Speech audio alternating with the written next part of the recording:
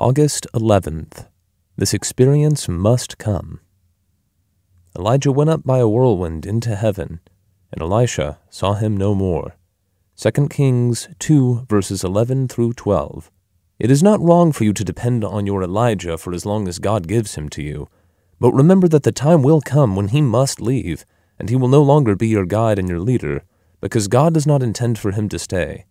Even the thought of that causes you to say, I cannot continue without my Elijah. Yet God says you must continue. Alone at your Jordan, 2 Kings 2, verse 14.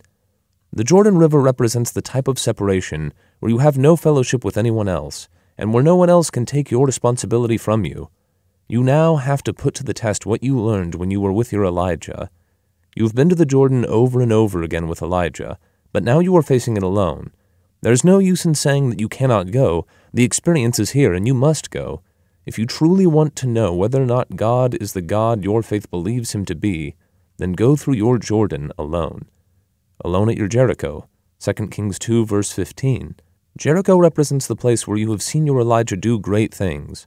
Yet when you come alone to your Jericho, you have a strong reluctance to take the initiative and trust in God, wanting instead for someone else to take it for you.